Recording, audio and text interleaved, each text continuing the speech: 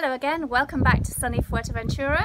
It's breakfast time here. I've just been to the fridge to pull out the bread for breakfast and it's all stale. So now I'm going to show you how to make it unstale very easily and quickly.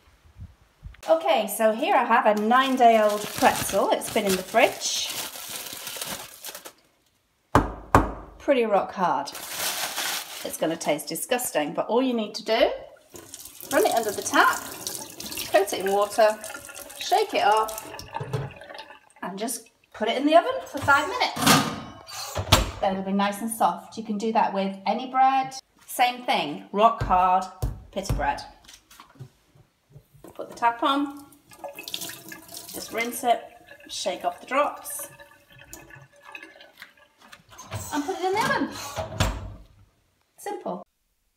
So you see, it's very simple. You can do this with any type of bread. Bagel, pretzel, a baguette, burger bun, pita bread, a tortilla, even a naan bread. It's so easy. And that's it for today from Basics with Bev. I'm off to have my breakfast.